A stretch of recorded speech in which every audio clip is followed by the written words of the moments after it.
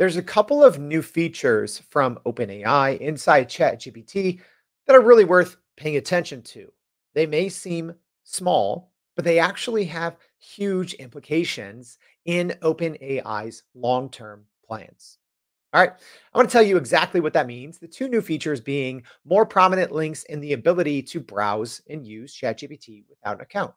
All right, let's jump in and talk about what that all means. What's going on? If you're new here, my name's Jordan Wilson. I'm the host of Everyday AI. We're a daily live stream, podcast, free daily newsletter helping everyday people learn to leverage generative AI. Learn and leverage it, right? That's what it's all about. So thanks for watching.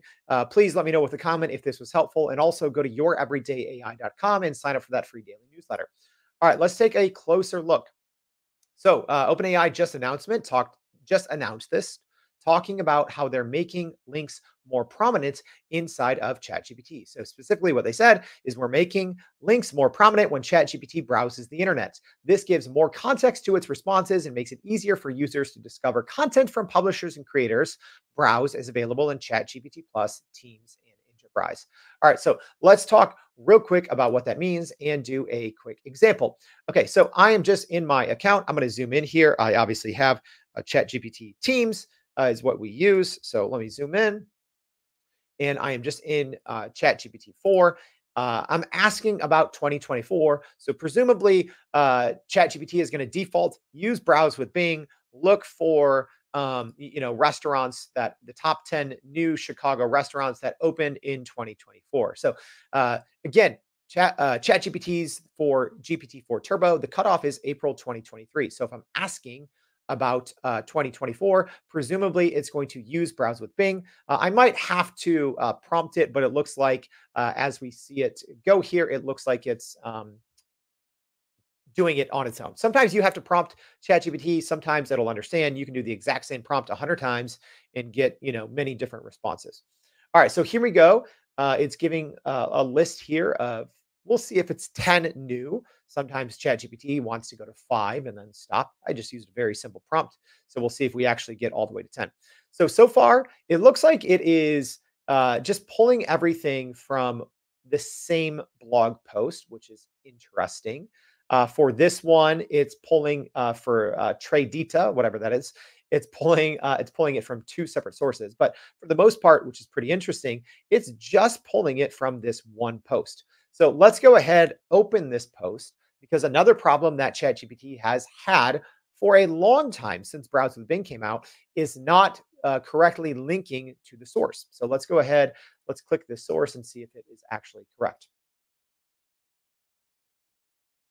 All right, so it did, and let's just see. So I'm curious here if it just lifted it straight. So I'm looking at some of these. So we have La Sere, we have Tradita, we have Umo, we have Fioretta. So let's see if it's just kind of pulling, which it kind of looks like it is. It's just pulling more or less a lot from just that one blog post. All right. So I'd have to go through and double check. It looks like it's pulling a good amount from that one blog post, and that is it as its source.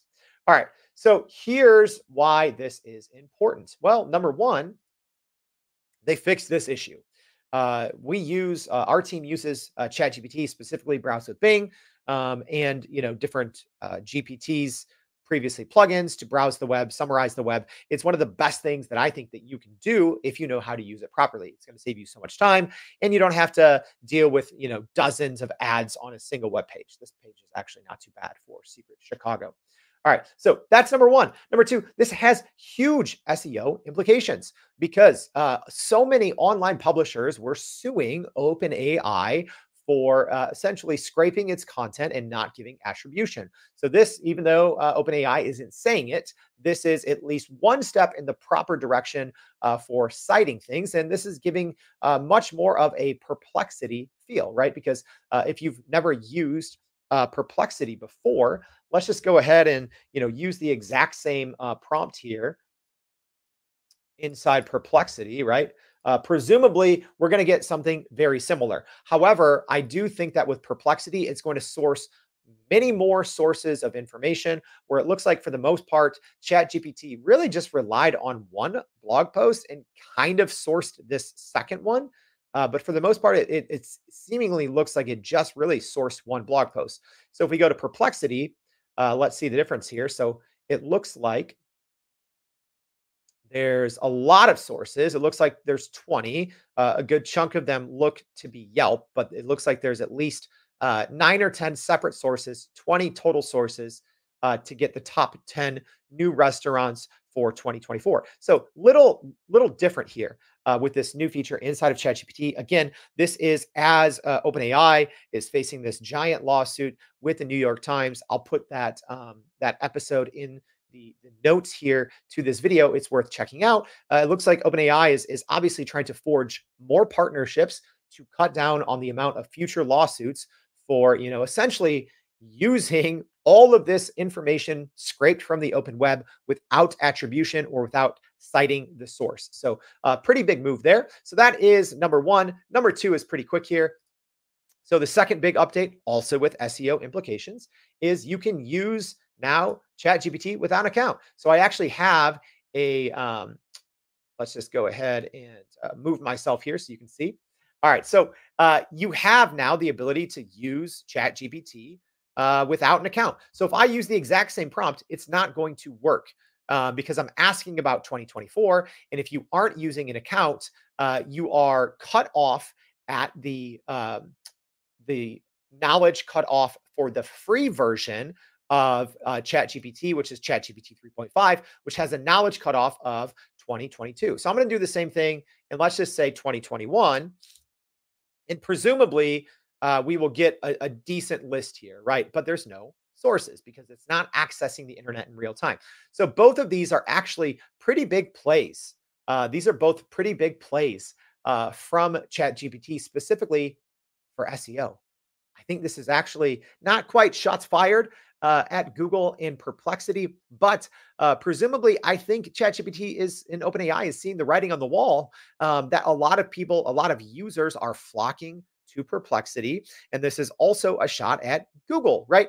I've been telling people on this channel all along, whether it's ChatGPT, whether it's Google's search generative experience (SGE), whether it's Perplexity, you should always be using an AI powered search or an AI powered chat before you are just browsing the internet in a traditional way. If you want to really learn to use and get the most out of generative AI, this is the type of searching you should be using. So I think that OpenAI saw the writing on the wall with these two new features, being able to use ChatGPT without an account. It's obviously going to drive signups, but also they want eyeballs, right? Everyone wants eyeballs. That is the attention of the future, is being able to show how many users that you have. All right. I hope this was helpful. If so, please go to youreverydayai.com, sign up for that free daily newsletter, and let me know what you think. Was this a big SEO play trying to get more eyeballs for OpenAI? Thanks, y'all.